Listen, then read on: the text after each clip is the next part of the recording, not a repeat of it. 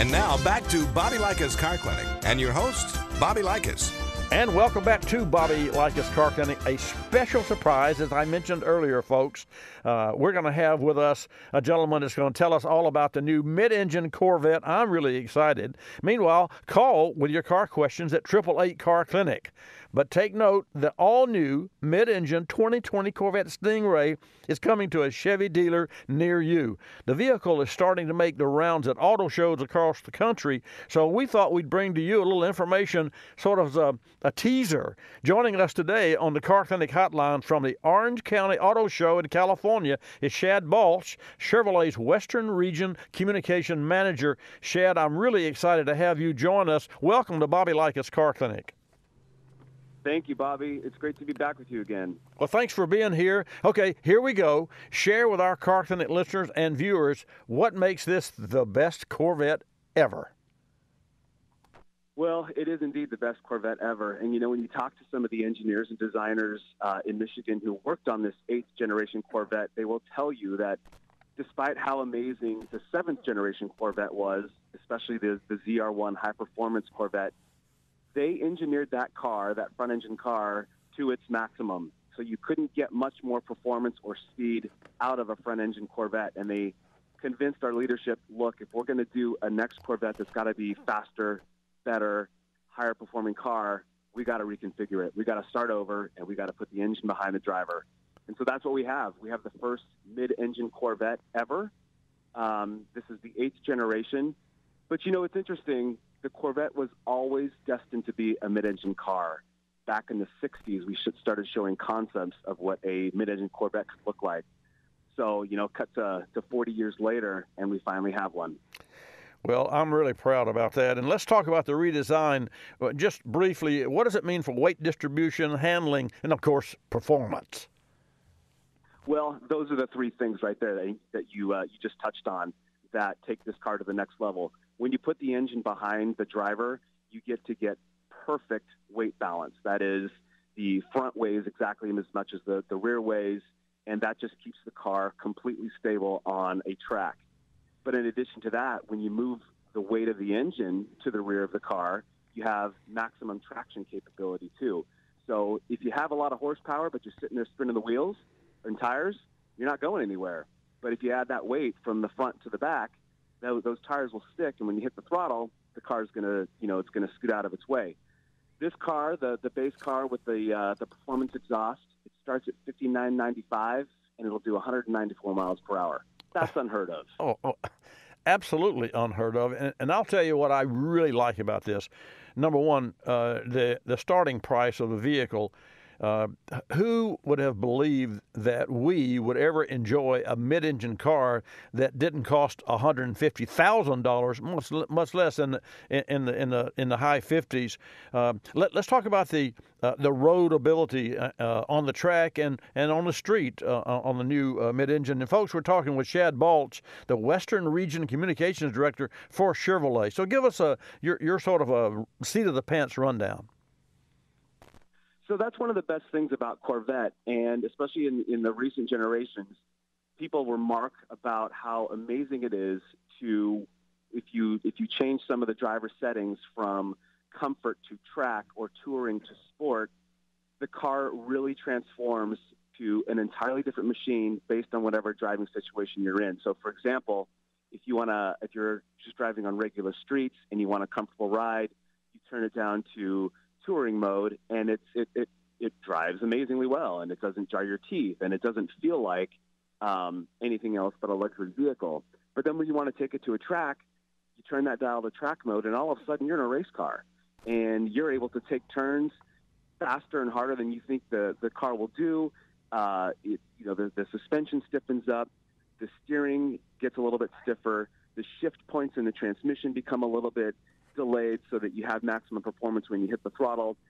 The parameters of all of these different things that change when you adjust the knob based on your driving style or what road condition you're on, that is what sets this car apart. It can be a very comfortable cruiser, or it can be a high-performance track car. Well, from what I've read and seen online about the vehicle, I have my own ideas as to really what it delivers, but I'd like for you to share with our Car Clinic listeners and viewers a little bit about the new body and the interior design and the technology. I mean, does the 2020 Corvette Stingray have the latest bells and whistles and the safety technology that we are all growing to expect?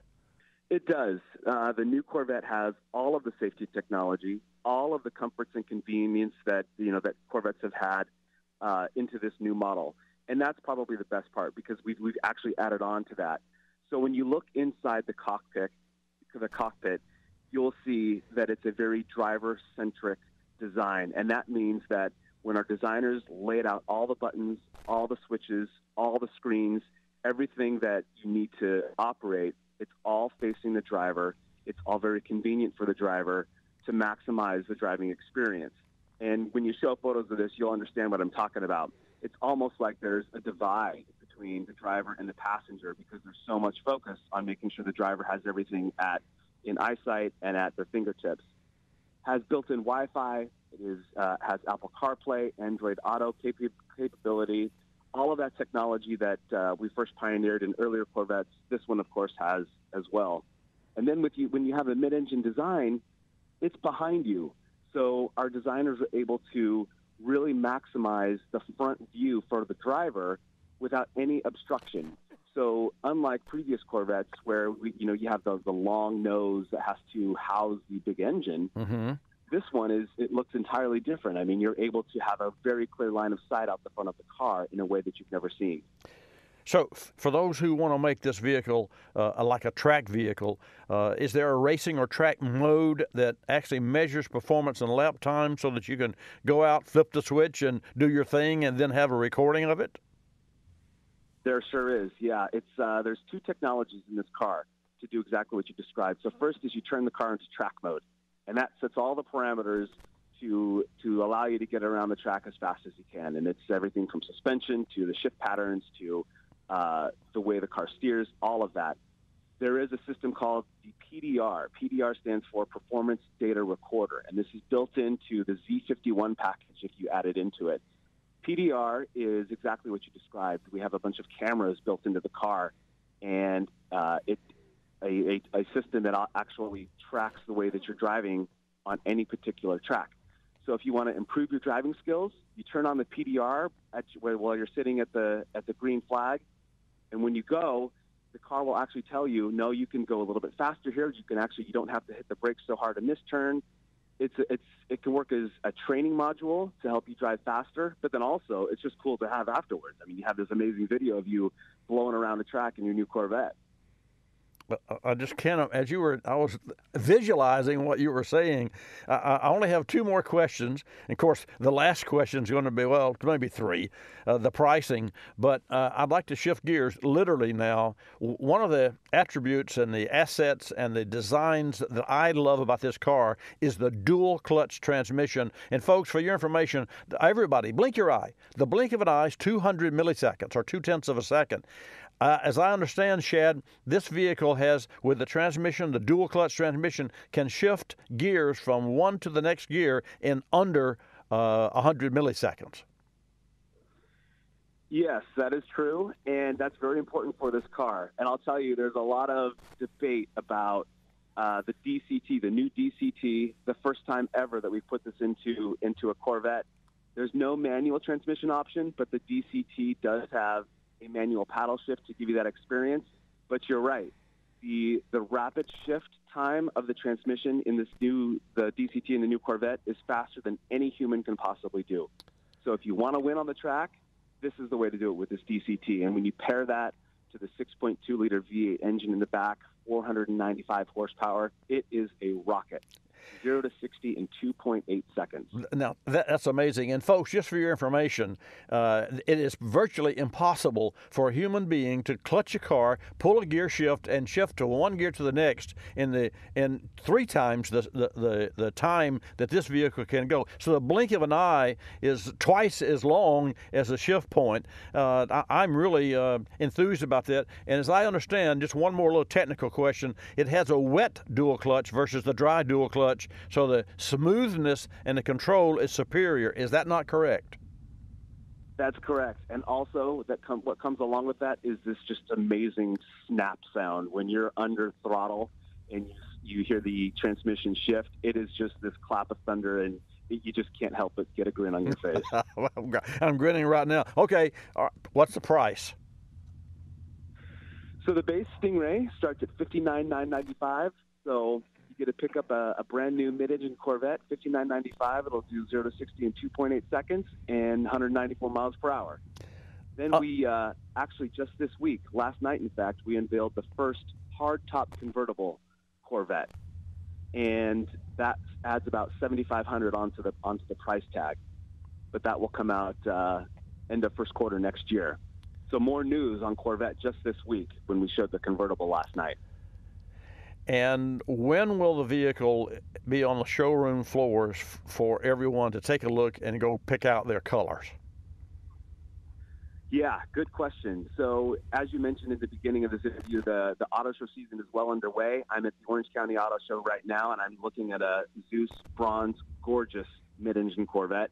So the cars are on the circuit for the auto shows. They will be in dealers probably around November, December of this year. But definitely dealers are taking orders now, so they have all of our configurators, all the information you need now. Okay, I love it. I want it. Where can I go online, and can I build one online now for order? We have an all-new configurator that it's great. It allows you to totally customize your car. You can take a printout of it, save it as a photo for yourself so that you can get excited about what you've just ordered.